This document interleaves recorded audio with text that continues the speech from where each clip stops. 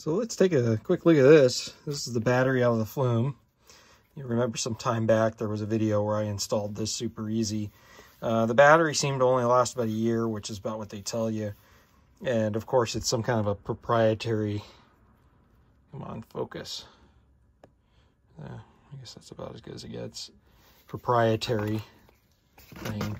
So let's open it up and see what's inside of here. It's probably two lithium cells of some sort, probably two 3-volt lithium cells. We'll figure out what size they are and we'll just make our own.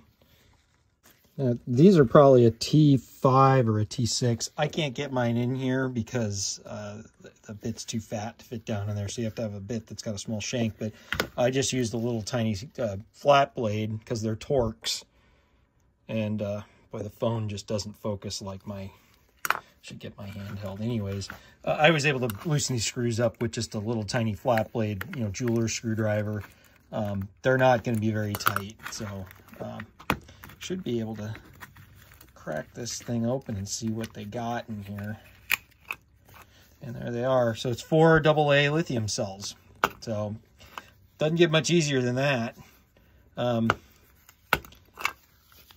So I need to order some of these because I don't have any. And no, you can't use alkalines. They're different voltage. These lithiums, I have to see how they got this organized in here, but maybe they are 1.5s. It could be 1.5, 1.5 to give you 3, and then they're in parallel. That's what it looks like. But let me take it apart and I'll let you know. So yeah, that's exactly what they did. They've got them in parallel here. So you've got a 1.5 and 1.5. I thought the lithium cells this size would have been higher voltage than 1.5 a piece, but I guess not. I'll have to see when I get this off, the shrink wrap off here, it'll tell me. But yeah, so, you know, a 1.5 plus 1.5 on top, and then of course on the bottom, 1.5 plus 1.5 gives you 2 3-volt sections. So 3 volts for these two and 3 volts for these two, and then you see they got them in parallel right here. See? Pretty simple. So it's probably more work than it's worth to, you know, to do this, because I have to solder these on here, and they're spot welded the way they do these. I don't exactly have the right equipment, but I can do it. It's almost out of principle for me. I don't like stuff like this. I don't like, oh, you must buy our crap. I don't like it, even if it costs me the same amount. Which I don't think it will. Yeah, not a fan.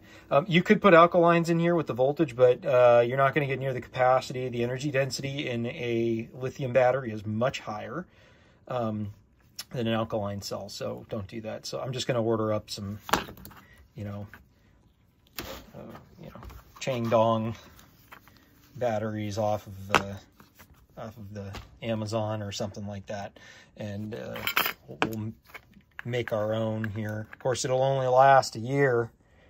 I could do rechargeables, but that's kind of a pain in the ass. So yeah, they kind of really screw you with this. I'm going to think about this for a minute, see if I can make this really well serviceable in the future.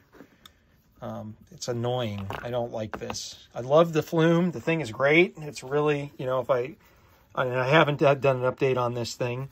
There's been a couple times the hose bib's been left on leaking and stuff like that, and it tells you, and you get an alert, and it can be a tiny trickle, so that's really awesome. But I don't like this. I don't like these custom things like this. It's really annoying.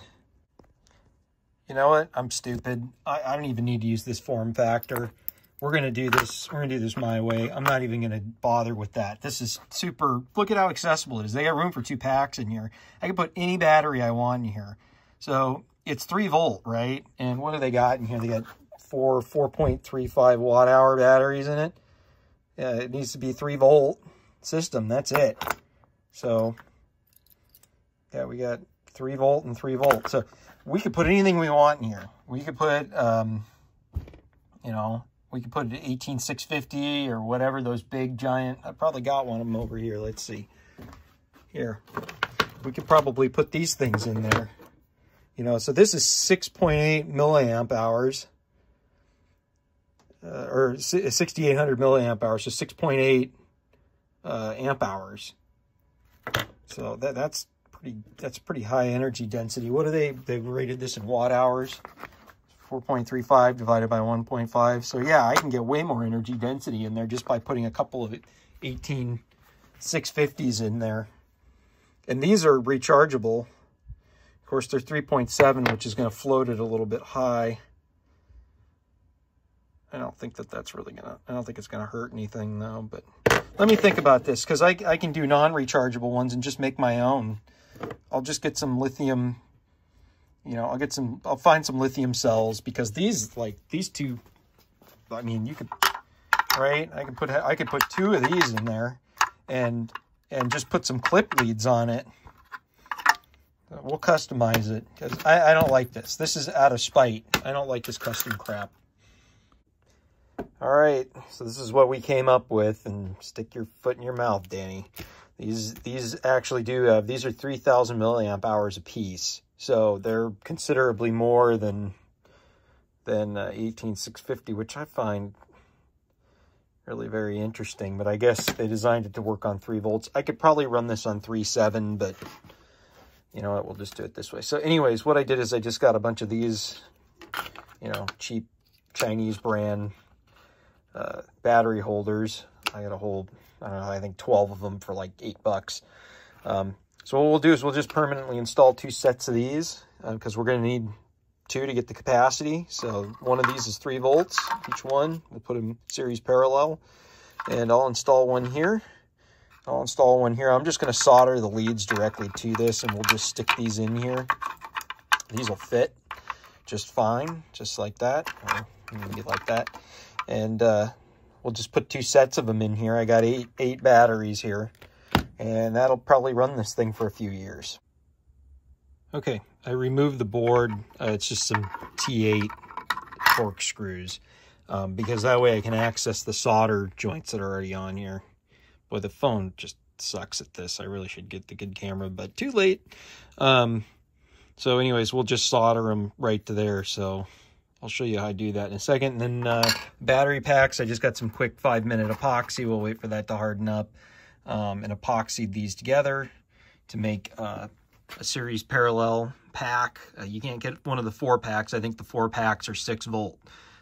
You got to have it set up like this, or you got to, if you're going to get a 4, you're going to have to rearrange it to be series parallel, because we want 3 volts and 3 volts. It's for the capacity.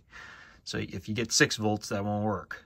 So we'll get those leads soldered up. So 2 of the reds from here will go there, and 2 of the blacks from here will go there, and then the same thing for the second pack, 2 reds and 2 blacks.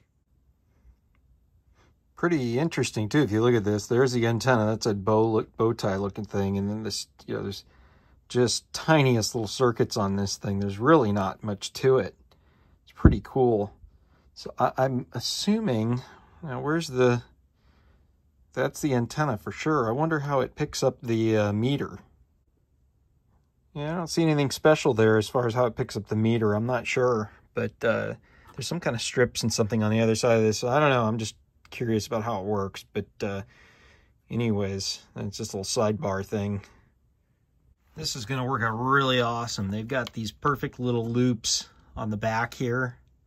I'm not exactly sure why, probably for other types of connections, but it works perfect for us. So we'll hook these on here. I'll take the second pack, and I'll do the same thing here and just solder it up real quick. As you can see, this fits perfectly. So got this one, and they will fit. I checked, they'll fit this way in here. And maybe I could even get them this direction. You could potentially use these battery packs if you got like the Flume ones, which I can't even seem to find. I don't even know if this company went out of business. I was looking just to see, and I can't even find their battery packs. But anyways, it doesn't matter. So we got these. They'll both fit in here nicely like that. You know, I could have cleaned this up with some shrink tube and stuff, but I'm kind of in a hurry, so I just did it quick. Like I said, I epoxied those together, soldered these to the back there. This fits nice and snug in here, but plenty of room still to put this clamp piece back in here. So it actually came out quite nice. I'm very pleased. And so I'm just using those Energizer lithium batteries, lithium AA's. They've just got a higher, you could put alkalines in here, but they won't last as long. They don't have near the capacity that lithium does. But it's cool because you could use AA's, I suppose, if you wanted to. So anyways, let me pop the batteries in here and see if this thing works. Okay, so I'm using the phone, so I can't show you, but it's telling me that the batteries have been recently replaced now in the app, and recalibration is needed, and I'll have to look up, I don't remember what that means, so I'll have to go back through that. Maybe I did it in the first video, go back and look at it. But anyways, that'll wrap this one up. So there you go, you know, lithium battery replacement. These are much more commercially available. You know, you can just go buy lithium AA's anywhere. You know, I got these on Amazon, I think, for 20 bucks or something, and you can replace them much easier than those silly packs that are proprietary. I don't like proprietary stuff. So anyways, that'll wrap this one up. You know, this thing works good. Other than that, it needed batteries, and I wanted to come up with something that was a better solution, that was more universal. So anyways, we'll wrap it up.